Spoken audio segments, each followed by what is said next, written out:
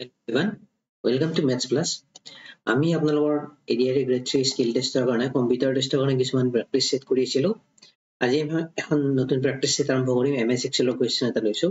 আপোনালোকৰ যি degree with computer সাৰ্টিফিকেটৰ প্ৰয়োজন আছিল তাত এনেকুৱা কোৱেশ্চন এটা আহিছিল। তো এইচএস লেভেলতো আবাৰ এনেকুৱা কোৱেশ্চন এটা দি দিয়াৰ সম্ভাৱনা আছে। সেইকাৰণে আমি কোৱেশ্চনটি প্ৰেক্টিছ কৰি লৈছো কেনেকুৱা কোৱেশ্চন আহিছিল বা কেনেকুৱা কন্ডিশন লগাই আহিছিল। তো ঠিক একে ধৰণৰ কোৱেশ্চনটি লৈছো, অলপমান ভ্যালুবিলাক চেঞ্জ কৰি দিছো। তো কেনেকৈ কৰিম এইটো কোৱেশ্চন প্ৰথমতে কি কৈছে আমাক টেবুলখন ৰিপ্ৰেজেন্ট কৰিব দিছে, যেনেকৈ আছে বোল্ড গাৰ্ড আউটলাইন সেম এনেকৈ আমাক বনাব দিছে। তাৰ পিছত যদি ইনস্ট্ৰাকচন কৰো টেবুলখন প্ৰথমতে চাই লও কি আছে, নেম আছে, বেসিক পে আছে, ডিএ আছে, এইচআৰএ, পিএফ,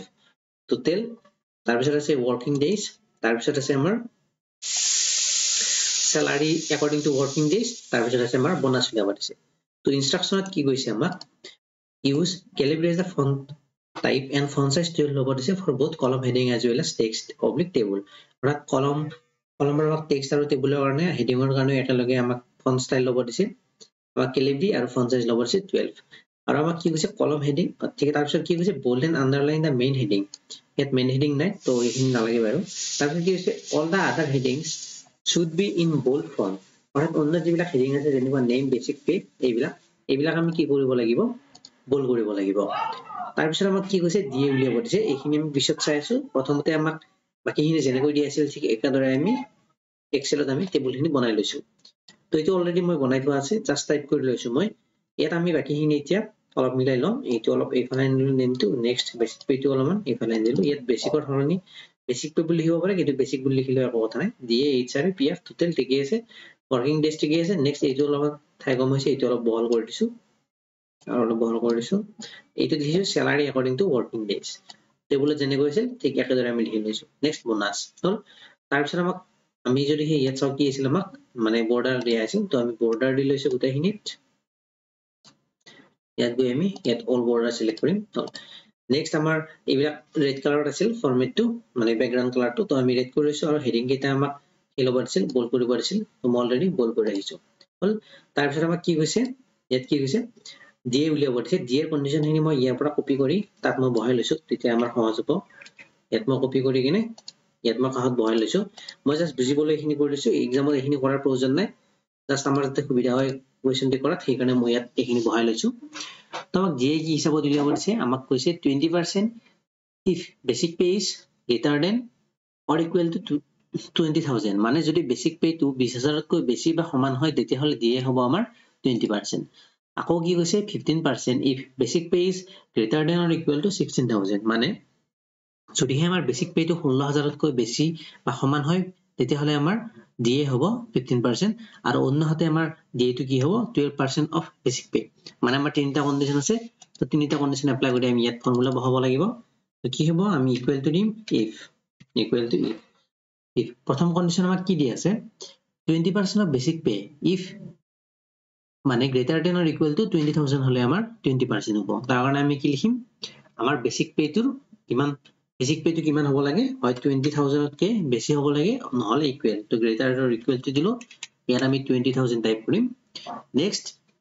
তাৰপিছত আমি দিম কমা,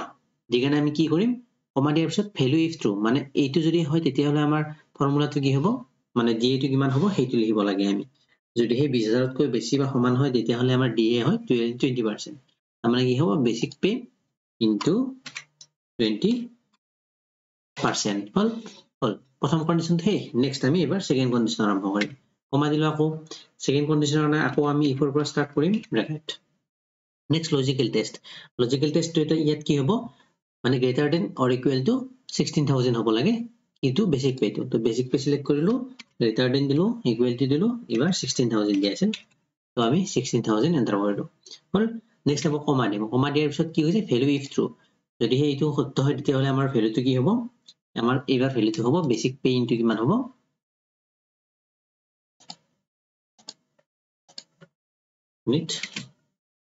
যদি এইটো হয় তেতিয়াহ'লে আমাৰ বেসিক পে ইনটু কিমান হ'ব লাগে 15% হ'ব লাগে। তো তাৰ কাৰণে আমি কি কৰিম, বেসিক পে মানে আমাৰ সেলটোৰ নামটো কি আছিল A2, সৰি B2 ইনটু কিমান হ'ব 15% হল। নেক্সট আকৌ এটা কন্ডিশন আছে, এই দুটাৰ এটা নহলে কি হ'ব আমাৰ 12% of basic pay. So comma দিকেনে আমি কি লিখিম just B2 into এইটো ক্লিক কৰিলে হোৱা নাই আমি ইয়াত লিখি দিব পাৰো B2 into 1% 12% হল next bracket close কৰিম এটা bracket close কৰিলো তাৰপিছত enter press কৰিম enter press কৰিলে আমি D2 পাম ইয়াত 5000 পাম প্ৰথমটোৰ কাৰণে next আমি বাকি কেইটাৰ কাৰণে drag and drop কৰিলে আমি গোটেই কেইজনৰ এনেকৈ D2 উলিয়ালো হল next এবাৰ আকৌ PDF টো চাইছো ইয়াত কি কৈছে HR উলিয়াব দিছে 5% of basic pay but maximum 1000 মানে HR কিমান হ'ব আমাৰ basic pay 5% হ'ব কিন্তু যদি হে মানে আমাৰ 5% কৰোতে 1000 তকৈ বেছি হয় তেতিয়া হলে হেতু 1000 মানে 1000 তকৈ বেছি লব নোৱাৰো আমি 1000 বুলি ধৰি লম মানে এনে 5% হয় কিন্তু পইচাটো আমাৰ 1000 তকৈ বেছি নাপাও আমি পালে 1000 পাম maximum নহলে 5% পাম এটো কপি কৰি মই ইয়াত লিখি লৈছো তো আমি HR এতিয়া কেনেকৈ উলিয়াম equal to আমাক কি লাগে 5% of basic pay but maximum 1000 তো আমাক ইয়াৰ মিনিমাম টো লাগে 1000 maximum হয় আৰু 5% কৰিলে ইয়াতকৈ সৰু হ'ব তাৰ মানে সেই দুটা ভ্যালুৰ আমাক মিনিমাম টো লাগে তো আমি ইয়াত মিনিমাম ফাংচন এপ্লাই কৰিম ইয়াত কি কৰিম মিনিমাম কিহৰ মিনিমাম লাগে না কোন দুটা বস্তুৰ মিনিমাম লাগে নাম্বাৰ 1 নাম্বাৰ 2 নাম্বাৰ 1 মানে কি হয় আপোনালোকৰ ইয়াত নাম্বাৰ 1 মানে হ'ব যেটো আমি 5% কৰিম বেসিক পে হেতু বেসিক পে ইনটু 5% কমা এইটো নহলে কিমানৰ 1000 তো 1000 এটা সিঙ্গল নাম্বাৰ তো ইয়াত আমি মানে ইনভাৰ্টেড কমাৰ ভিতৰত ৰাখিম inverted comma close next bracket close কৰিলো মানে আমাক ইয়াত HR টো কি দেখাব এইটো ভ্যালুটো দেখাব বা এইটো দেখাব কোন এই দুটাৰ যোনটো মানে মিনিমাম হয় সেইটো দেখাব তো আমাক মিনিমাম টো লাগে সেই কাৰণে আমি মিনিমাম টো লৈছো তো এন্টাৰ কৰিম এন্টাৰ কৰিলে আমি ইয়াত HR 1000 কি হবলো যদি আমি বেসিক পে 5% কৰো তেতিয়া হলে কি হয় 25 5 গুণ 125 অৰ্থাৎ 12500 টকা হয় সৰি 1250 টকা হয় তো 1250 হ'ব নোৱাৰে কাৰণ আমাৰ ম্যাক্সিমাম 1000 আছিল তো সেই কাৰণে ইয়াত আমাক 1000 দেখাইছে বাকি এটাৰ যদি আমি ড্ৰেগ এন্ড ড্ৰপ কৰো কি কৰিম এইটোৰ আমি 850 পাম বাকি এটাৰ এইটোৰে 1000 পাইছো কাৰণ ইয়াৰ ভ্যালুটো 1000 তকৈ বেছি হৈছে তো হল নেক্সট PF লাগে PF আমাৰ কিমান দি আছিল ফৰ্মুলাত 8% অফ বেসিক পে তো গোটেইখিনি মই এবাৰ কপি কৰি লৈ দিছো আৰু এবাৰ চাই ৰাখিব নালাগে যাতে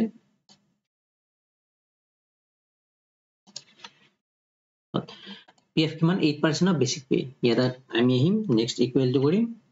equal to 8% of basic pay ইয়াত bracket দিব পাৰো basic pay into 8% into 8% bracket close enter কৰিম কৰিলে আমি PF টো কিমান পাম ইয়াত 22000 পাম বাকি drag and drop কৰিলে ডাবল ক্লিক কৰিলে হয় আমি গোটেই হিতে ভ্যালু পাই যাম নেক্সট আমাক লাগে টোটাল তো হিনে টোটাল কিমান হ'ব টোটালটো আমি কেনেকৈ উলিয়াম basic pay plus DA plus HR এই গোটেইখিনি আমাৰ মানে জমা হয় আৰু PF টো কি হয় আমাৰ কাটা যায় তো সেই কাৰণে এই তিনিটা প্লাস কৰিম আৰু PF টো মাইনাস কৰিম তাৰ কাৰণে আমি ইয়াত দিম ইকুৱেল সাম ব্ৰ্যাকেট কি সাম কৰিম আমি বেসিক পে DA আৰু HR সাম কৰিম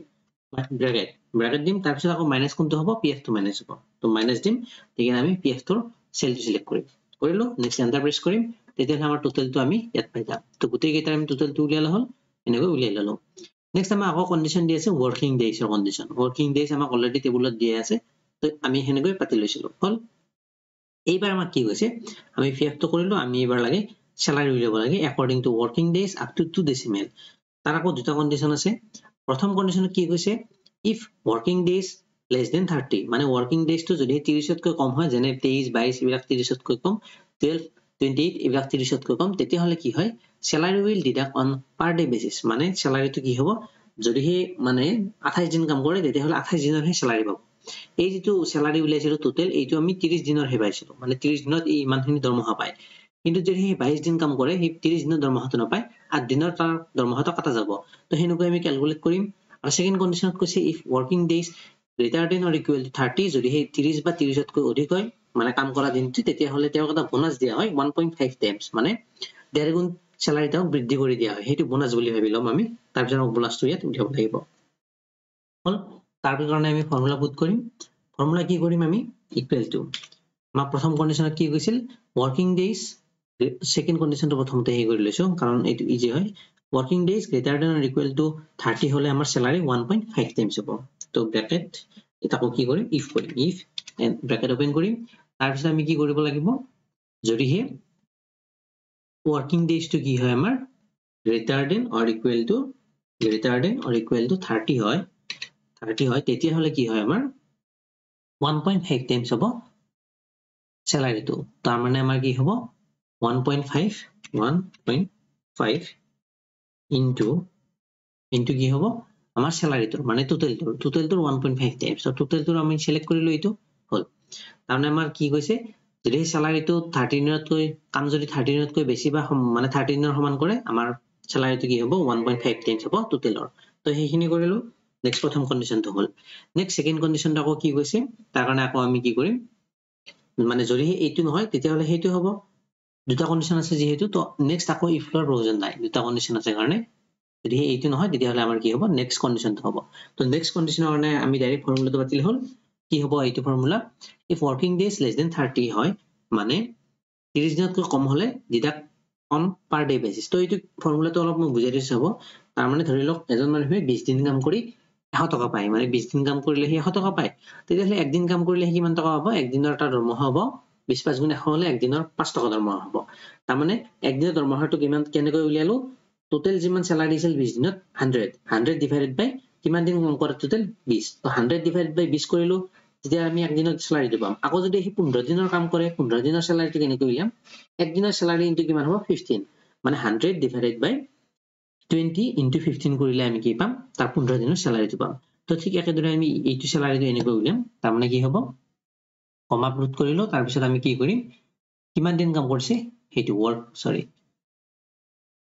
এক মিনিট এইটো নহয় তাৰ মানে কি হ'ব f2 এইটোৰ কি হ'ব এইটো ডিভাইডেড বাই কিমান এইটো অলৰেডি কৰিছো নেক্সট কমা তাৰ পিছত আমি কৰিম f2 ডিভাইডেড বাই কিমান হ'ব মানে টোটাল যেটো আছিল হেতুক আমি এই হৰণ কৰিম 30 হৰণ কৰিম কাৰণ সকলোবোৰ দৰমহা আমাৰ 30 দিনৰ দৰমহা দি আছে কৰিলো তাৰমানে এইটোৰ পৰা আমি কি পালো এক দিনৰ দৰমহাটো পালো যেনেকৈ 100 বাই 20 কৰিলে এক দিনৰ দৰমহা পালো ইয়াতো আমি টোটাল বাই 30 কৰিলে আমি এক দিনৰ দৰমহাটো পালো নেক্সট দৰমহাটো মানে যিমান দিন কাম কৰিছে সেই হিচাপত পাব তো ইনটু কিমান হ'ব যিমান দিন কাম কৰিছে সেইটো হ'ব তো ওয়াৰ্কিং ডেজ টো ইনটু কৰি দিলে আমি মানুহজনৰ ওয়াৰ্কিং ডে বেসিছত আমি তাৰ স্যালাৰিটো পাই যাম তো হেতু কৰিলো ফৰ্মুলাটো নিশ্চয় বুজি পাইছে নেক্সট আমি ব্ৰ্যাকেট ক্লোজ কৰিম এন্টাৰ কৰিলে আমি কিমান পালো স্যালাৰিটো ইয়াত আমি মানে ডাবল ক্লিক কৰিলে আমি গোটেই কেইজনৰ স্যালাৰিটো পাই যাম ইয়াত আমি যদি চাও আমাক কি কৈছে আপ টু 2 ডেসিমেল বুলি কৈছে আপ টু 2 ডেসিমেল মানে দুটা দশমিক কৰিব লাগে ইয়াত গৈ কিনে আমি দুটা দশমিক কৰি লম হল স্যালাৰিটো পালো নেক্সট আমি বোনাসটো উলিয়াব লাগে তো বোনাসটো কেনেকৈ উলিয়াম ইয়াত কৈছিল ক্যালকুলেট বোনাস তো বোনাসটো কেনেকৈ উলিয়াম মই অলৰেডি কলো বোনাসটো কি হয় মানে মানুহজনৰ টোটাল স্যালাৰি ইমান হয় আৰু যদি হি 30 দিন বা 30 দিনতকৈ অধিক কাম কৰে তাক 1.5 টাইমছ পইচা দিয়া হয় মানে 1.5 গুণ অলপ বৃদ্ধি কৰি দিয়া হয় পইচা তো সেইটো হ'ব তেওঁৰ কাৰণে বোনাস তো বোনাসটো আমি কেনেকৈ উলিয়াম তাৰ কাৰণে পাম তো তাৰ আগতে আমি যদি এটা কাম কৰো যদি আমি স্যালাৰিটোৰ পৰা আমি মানে স্যালাৰি according to working days ৰ পৰা যদি টোটালটো মাইনাস কৰো প্ৰথম কন্ডিশনটো চাও ইয়াত কি আছে 20233 আছে যদি টোটালটো মাইনাস কৰো তেতিয়া হলে কি হ'ব এটো মাইনাসত আহি যাব আকৌ অন্য হাতে যিবিলাক আমাৰ মানে বোনাস পাইছে ধৰ 1.5 টাইমছ আছে এই বেছি দিন কাম কৰিছে তো ইয়াৰ কাৰণে কি হৈছে 1.5 টাইমছ এইটো ক্ষেত্ৰত আমি কি এইটোৰ পৰা এই টোটালটো মাইনাস কৰিলে ইয়াৰ বোনাসটো পাই যাম ডাইৰেক্ট কিন্তু ইয়াত যদি আমি এইটোৰ পৰা এইটো মাইনাস কৰো ইয়াত ভ্যালুটো আমি নেগেটিভ পাম কিন্তু বোনাসটো তো কেতিয়া নেগেটিভ হ'ব নোৱাৰে হয় বোনাস 0 হ'ব নহলে পজিটিভ হ'ব সেই কাৰণে আমি ইয়াত কি এপ্লাই কৰিম ম্যাক্সিমাম ফাংশন এপ্লাই কৰিম ইকুৱেল টু ম্যাক্সিমাম তো ম্যাক্সিমাম কিহৰ ম্যাক্সিমাম হ'ব দুটা নম্বৰৰ ম্যাক্সিমাম এটা হ'ব যদি হে মাইনাসত যায় হেতু মাইনাসৰ কাৰণে আমি 0 ধৰিম তেতিয়া আমাৰ কিমান দেখাব মাইনাস হলে 0 দেখাব 0 কমা যেটো আমি ইনভাৰ্টেড কমাৰ ভিতৰত ৰাখিব পাৰো এনেকৈ ৰাখিলো হ'ব 0 কমা নহলে যাৰ 0 নহয় মানে মাইনাসত নাযায় পজিটিভ হ'ব তাৰ কাৰণে কি হ'ব তাৰ কাৰণে স্যালাৰিটো হ'ব বোনাসটো হ'ব এইটো সেল মাইনাস এই টোটালটো মাইনাস কৰিলে আমি কিমান পাম তাৰ কাৰণে বোনাসটো পাম হল এন্টাৰ প্ৰেছ কৰিলো ইয়াৰ বোনাসটো 0 পালো কাৰণ ইয়াৰ কম দিন কাম কৰিছে 30 দিনতকৈ সেই কাৰণে ইয়াৰ বোনাস 0 আৰু যদি এন্টাৰ কৰো গোটেইখিনি আমি ড্ৰেগ এন্ড ড্ৰপ কৰো তেতিয়া হলে আমাৰ এই ইয়াৰ বোনাসটো পালো আমি কিয় পালো কাৰণ ই 35 দিন কাম কৰিছে মানে এক্সট্ৰা কাম কৰাৰ কাৰণে ইয়াক 1.5 টাইমছ মানে পইচা বেছি কৰি দিয়া হৈছে হল যদি আমি এটো নকৰিলে আমি কি কৰো ডাইৰেক্ট যদি মাইনাস কৰি দিও তেতিয়া হলে কি হ'ব মই দেখাই দিছো এবাৰ মানে আমাৰ বোনাসটো একচুয়ালি কি হয় মানে যিমান টকা পালো আৰু টোটাল 30 দিনৰ যিমান টকা হ'ব লাগিছিল হেতু মাইনাস কৰিলে আমি বোনাসটো হ'ব লাগে কিন্তু আমি এইটো কৰিলে মই এইটো যেটো ফৰ্মুলা বাতিলো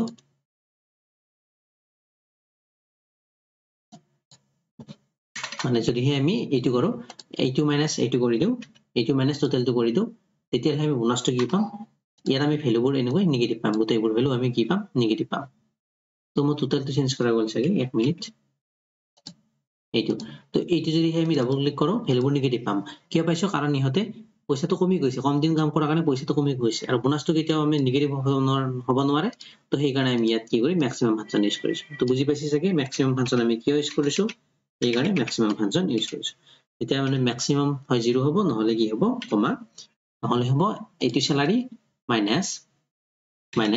এই টোটালটো মাইনাস কৰিলে আমি কি পাম এটা বোনাসটো পাম তো ইয়াত আমি গোটেইকেইটা এনেকৈ বোনাস উলিয়াই লব পাৰো হল